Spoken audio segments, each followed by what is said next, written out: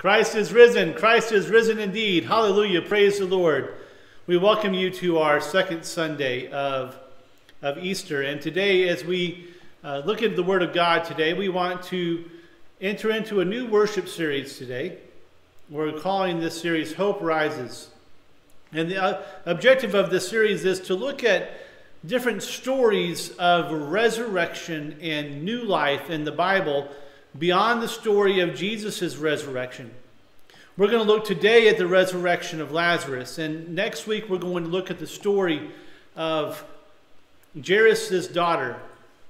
The following week we're going to look at the story of Elijah raising the widow's son. Following that, we're going to look at the story of the Israelites entering the promised land, and then after that we're going to look at the Israelites crossing the Red Sea.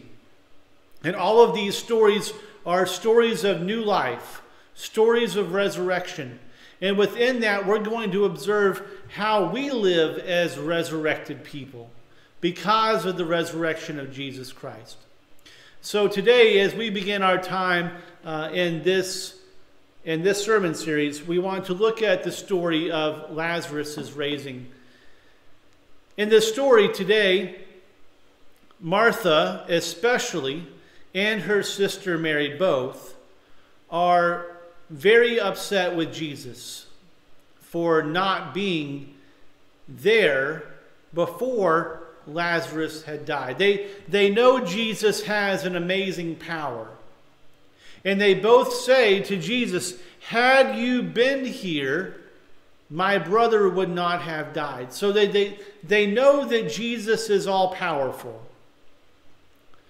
But what Jesus' miracle and sign is to help understand is in the discourse with him and Martha, he says to her, just to clear things up, I am the resurrection and the life. Jesus is the resurrection and the life. Those who believe in me, Jesus says, have everlasting life. See, Martha knew that there was a resurrected hope, but her hope in resurrection was a future-oriented hope in resurrection. But Jesus makes it clear that the resurrection is the here and the now, as well as the then and not yet. We call this a realized eschatology, a focus on our abundant life, our everlasting life here in the present as resurrected people. I know a lot of people, and maybe you do yourself, who believe in Jesus Christ for the purposes of a hope and a salvation beyond this life. But what Jesus is saying to Martha is that the resurrection begins now, begins today. It is not a life to be lived, it is a life that we live now. And in the raising of Lazarus, Jesus makes it very clear what a resurrected life looks like. So, to be clear, with Martha, Jesus tells her, I am the resurrection and the life. Those who believe in me, yet though they die, they shall live and have everlasting life. Jesus then arrives, and Mary, likewise, just the same as Martha, is upset that Jesus wasn't here soon enough. And she tells him, she says, Jesus, had you been here, my brother would not have died. Jesus then goes into his own grief as he experiences the grief of those who loved Lazarus. And there, in his own grief, Jesus shows to us that he is both human and divine.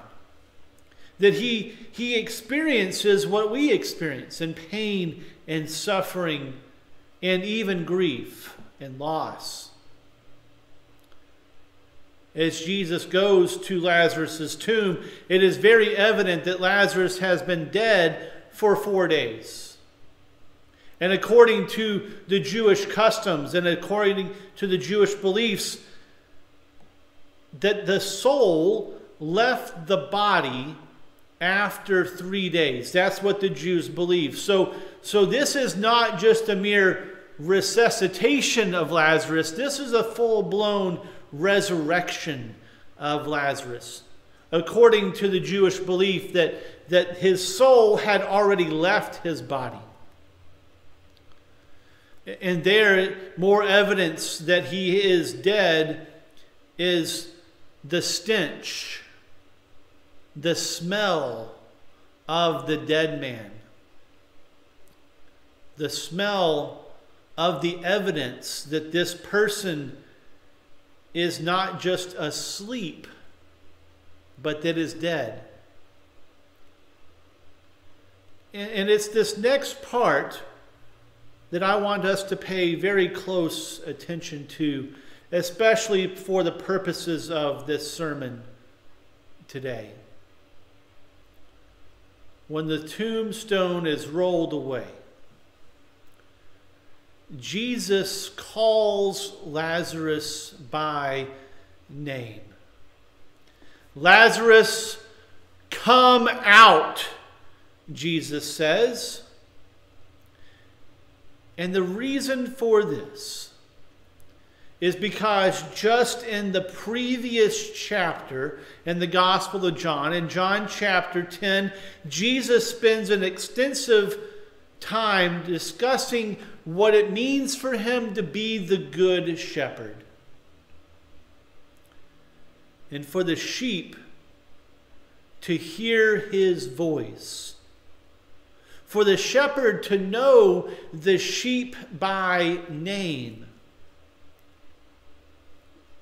And the shepherd, being Jesus Christ, calls us into discipleship by calling our name.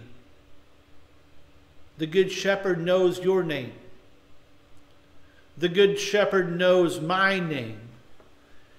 And Jesus calls us into everlasting, abundant, resurrected life. It is by calling Lazarus by name that Jesus is offering him something beyond death. More than death, a resurrected life. And as we look forward in the Gospel of John, after the resurrection of Jesus Christ, Jesus calls Mary by name. And he says to her, Mary. And as soon as she hears her name called by the Good Shepherd, she immediately is awakened to who he is, who he truly is. He's not a gardener. He is the risen Christ. And then in Jesus' last conversation with the disciples before his death in the Gospel of John, Jesus tells the disciples, he says, I no longer call you servants, but I call you my friends. Jesus calls us by name. We have a friend in Jesus Christ. The Good Shepherd, the one who watches out for us, the one who protects us, the one who offers us abundant, everlasting, resurrected life. That is the one who calls us by name. And when Jesus calls Lazarus by name, he says, Lazarus, come out. And it is then that Lazarus is called to unbind himself, to come out of his tomb. And so I ask you today, what do you need to be unbound from to experience the everlasting, eternal life in Jesus Christ? From what tomb do you need to step out of to enter into what God has for you through the resurrection of Jesus Christ? Today, as resurrected people, we know that we have the ability to live beyond our brokenness, beyond our sin, beyond the things that separate us from God and other people. We have an abundant, everlasting, eternal life prepared for us. So just as Jesus rose Lazarus from the dead, and then entered into his own death and resurrection, so today Jesus calls us by name. Say your name with me. John, come out. I have abundant and everlasting and resurrected life for you. Will you unbind yourself? Will you come out of your tomb to experience the life with our friend, Jesus Christ? I pray that you will, in the name of the Father, the Son, and the Holy Spirit. Amen. As we depart this morning, I want to offer you these words of peace. And then we will welcome another song by Philip as he plays for us What a Friend We Have in Jesus. But as we go forth today and as we receive this closing song, I pray that you receive this blessing from the one who created you, from the one who redeemed you and restored you, from the Holy Spirit who guides and directs you forevermore. Amen.